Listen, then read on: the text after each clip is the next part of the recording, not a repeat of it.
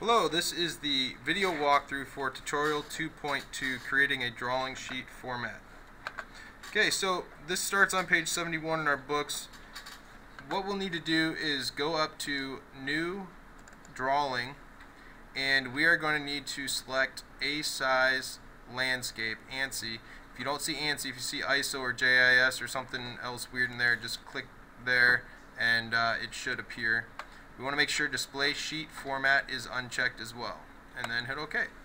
Alright, now we're not going to insert a 2D part file in here, so you can go ahead and close that. You won't need that. What we are going to do is we are going to create a sheet format. So the first thing we need to do is right click, edit sheet format, and then this takes us into a layer behind the surface of where the part would go.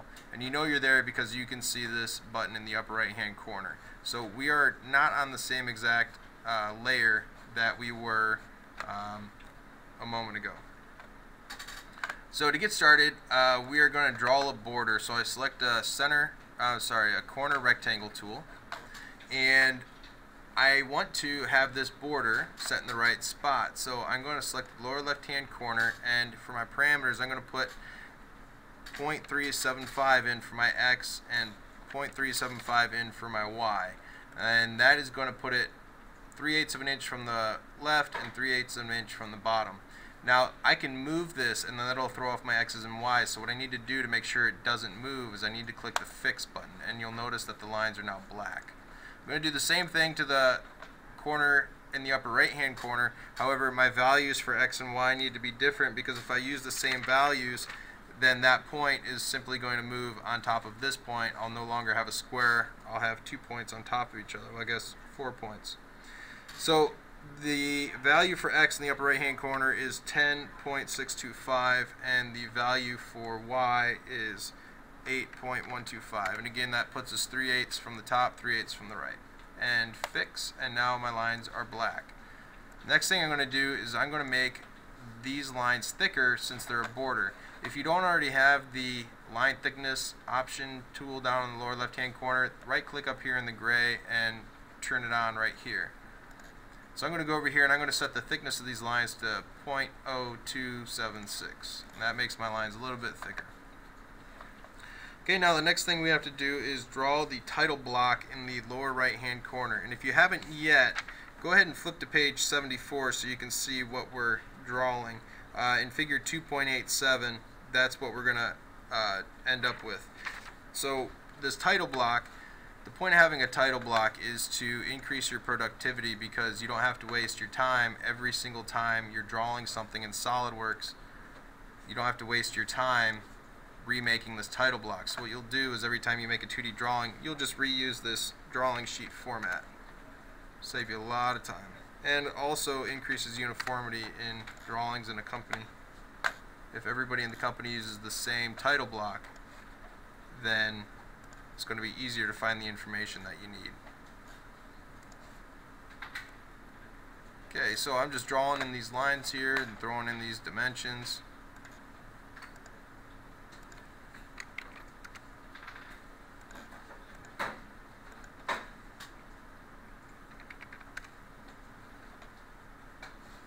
When you're drawing these lines, it is extremely important that horizontal lines are horizontal and that vertical lines are vertical, and that you do not snap to any line midpoints or endpoints. So if you're drawing and you snap to this midpoint right here, then when you try to go put in a smart dimension, it's going to say it's over-defined and it's going to turn red. If your lines aren't vertical or horizontal, you're going to get an angular smart dimension versus a linear smart dimension. So if you notice it's yellow or you get a degree symbol somewhere, you did something wrong. You must have snapped your line to the wrong spot, or you did it vertical, or you did it crooked instead of vertical and horizontal. Okay, so I'm just going to finish drawing in these last lines here. Smart dimension this one, 0.75. This one here, 0.5.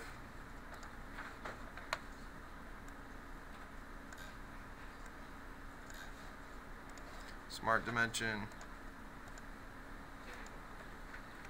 0.75.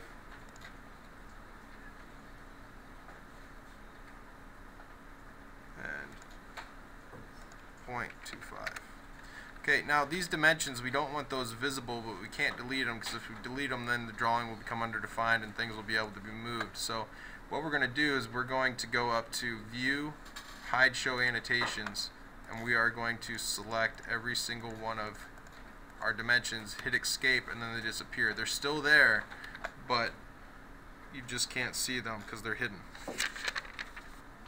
Alright, now the next thing we need to do is insert our notes for our title block. So I'm going to select the Annotations tab, Note tool, and I'm going to zoom in a little bit so this is easier, and I like to make my notes out in the white space. Don't change your font. What I want you guys to do is just change the size to whatever it's supposed to be in whatever it says in the book on figure 2.87. So I'm going to go ahead and start by putting in Port Clinton High School.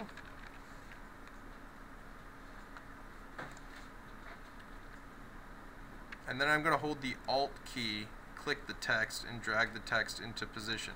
If I don't hold the Alt key, what's going to happen is you're going to end up getting yellow lines that will snap into certain locations, and it's hard to get it exactly where you want it if you don't hold the Alt key.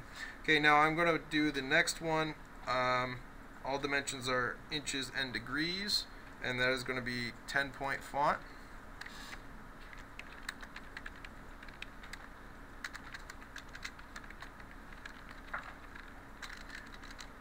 And I'm going to hit the return key. Now when you do this one, or when you do a drawing in metric or millimeters, what you're going to have to do is you're going to have to right click in the white space and go to edit sheet format, and then you're going to have to change this inches here. And then you're also going to want to delete the default tolerances, because tolerances are going to be different for metric, so you can just change that all dimensions and degrees are millimeters. And then for this, you could leave the angles one there, but you'd want to delete all the other stuff because that would be incorrect for millimeters. So then this next one is going to be 10-point font, default tolerances. Okay, Alt, drag in place, another note. This one's just 0.1, 0.12, 0.123, and angles. Okay, Alt, drag, drop. Looks like my text might be a little bit too big. Yeah, it should be 10.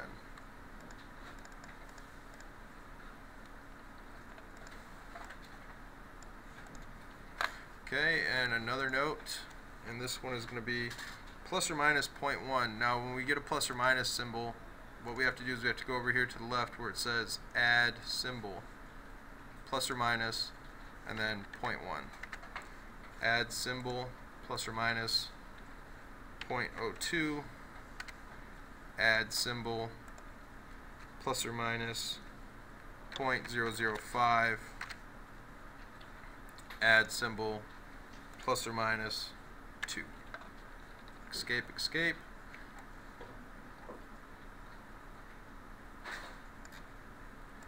If you don't hit the escape key after you make a note, you probably already noticed, but it recreates the note over and over again, and then you just have to select it and hit delete. It's kind of annoying.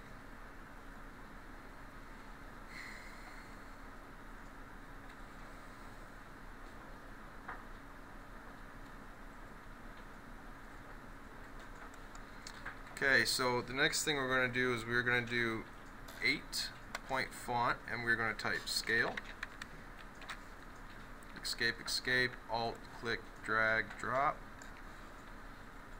Another note, 10-point, date. No, I'm sorry, 8-point font. Escape, escape, Alt, click, drag, drop. So let's line these up. So this time I didn't hold Alt. You can see that little yellow line between date and scale. That way they line up. Looks good that way. Note, size 10, drawn by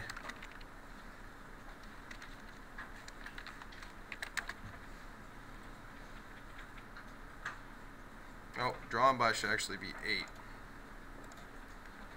But then drawn by your name, and for your name it should all be in caps, and it should be your first initial and your last name, and that won't change. So just go ahead and fill that in. Now the scale, the date, and the title will change. However, we can have it automatically inserted. So if you go to scale, you double click on it, and you just hit the right arrow key so your cursor moves all the way over to the right, and hit the space bar. What we can do is we can link the sheet scale to our text box, title block. So anytime we change the sheet scale, it'll automatically update right here. So I have my cursor one space away from the colon. I'm going to go up here to where it says link property, click this drop down list, and I will add in a sheet scale.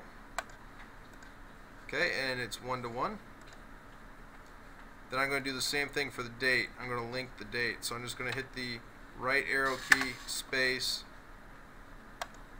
link, short date. And then for the title, note,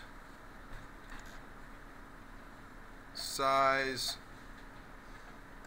14,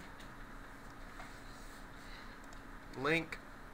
Now you may need to change the title depending on what you save your file as, because I am going to put the file name as the drawing name. So this is drawing 2 on my computer, so it's going to save as drawing 2, but I'm only saving the sheet format, so this will change when I put my flange drawing in. This drawing 2 will change. Okay, so that is that. Now when you save this, you have to save it differently, so make sure you're paying close attention here. You're going to have to go up to File, Save Sheet Format. Save Sheet Format, not Save As, Save Sheet Format. You'll notice that the destination folder is not in your file server, so you're going to have to go to your file server, go to your CAD class, and then just save this in whatever CAD folder you got. Don't put it in Chapter 2 because you're going to be using this for things beyond Chapter 2, so just put it in your regular CAD folder so you can get to it easier. I want you to save it as asizetemplate.sld DRT, and that .sld.drt is the file extension for sheet formats. And then hit save. Do you want to replace it? Well, you probably don't have one already, so I'm going to replace my old one with my new one. Right click, and we can go to edit sheet. Okay, now you'll notice that you can't select this stuff anymore. If you need to change it, you have to right click, edit sheet format, and now you can change it. Alright, whoops. Alright, so edit sheet. Can't change it. I just want to hit save one more time. Whoops. Not that save. I'm going to go to save sheet format just to make sure that I saved it in the right spot. And I want you guys to make sure that you saved it in the right spot, because if you didn't save it in the right spot, you're going to have to do this all over again. Okay, yep, good. I got it saved in the right spot. Okay, so now what we're going to do is we're going to close it. It's going to ask if we want to save it. No, we don't want to save it because it's asking us if we want to save a part drawing. We don't want to save a part drawing. We wanted to save the file format. We already did, so don't save. Alright, now what I'm going to do is I'm going to open up my 2D flange drawing from tutorial 1.2,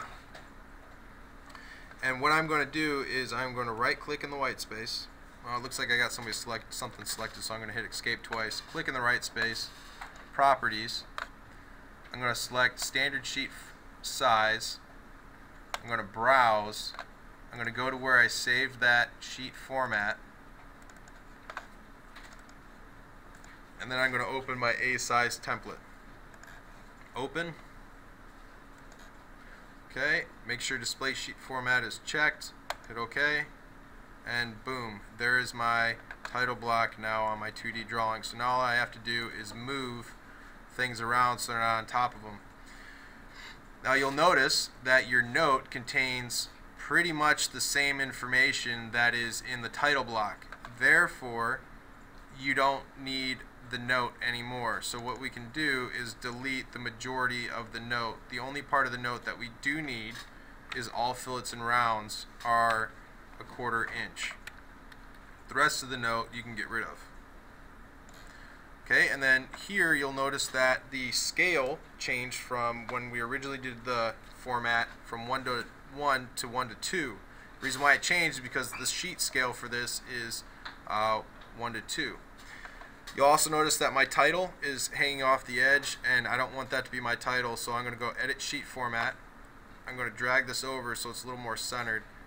Double click, and I am going to name this Tutorial 2.1. Tutorial 2.2 Flange, and that should all be in caps.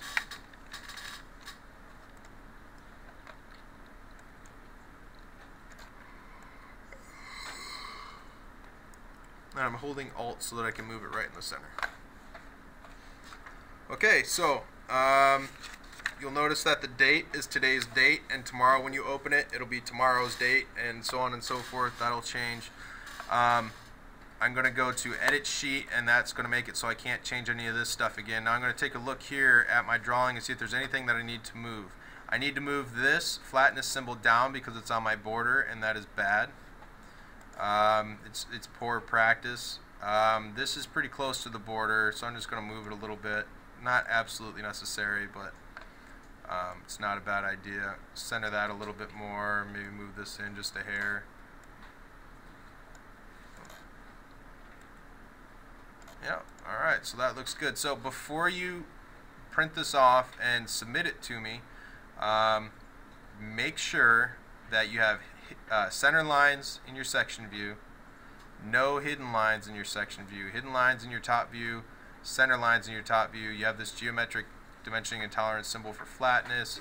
Make sure you have 1, 2, 3, 4, 5, 6, 7, 8, 9 dimensions. Make sure your scale's right. Make sure your detail B and detail A are correct, that it doesn't say section FF or detail Z. And all fillets and rounds are a radius of 0.25. And I also, just for this drawing, I want you guys to make it 2 decimal places. But for this one, it needs to be 3 decimal places. You'll notice here that I just noticed my 45-degree dimension has 2 decimal places. I don't want that to have 2 decimal places, so I'll show you how to manually change that. Just for this one in particular, I'm just going to go over here to the left and click None, so now it's at 45 and no decimal. If you had multiple angle dimensions on here, you'd want to change them all at the same time, and you can do that by going up to the Properties, Dimensions, Units, and then changing this angle to None, and that would also remove it from this one and any others. And then you can also, that's the same way that you change from 2 decimals to 3. So you just go up here and Units, and you can change however many decimals you want in your length. Okay, so if your drawing matches this one, then you are done, and you're ready to rock and roll, moving on to the next tutorial.